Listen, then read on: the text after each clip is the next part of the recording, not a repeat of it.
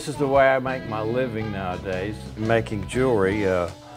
Playing music is a totally different thing. Sometimes I play for free, sometimes I actually make money playing, but this is how I pay the bills now. This is a piece I just cast this morning. It's a rough casting, and what I'm doing today is we're just cleaning it up, getting ready to polish and set stones in it.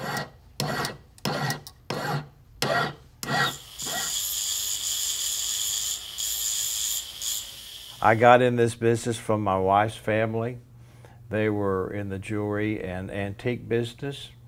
And when I was contemplating leaving Gypsy, they said, sure, come on back home, we'll put you to work.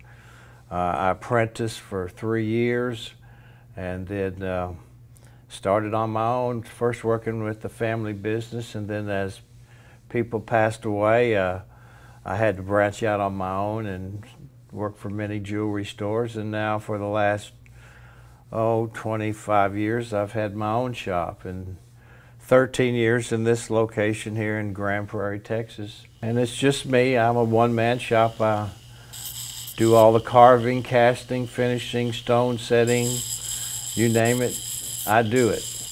That's how we roll.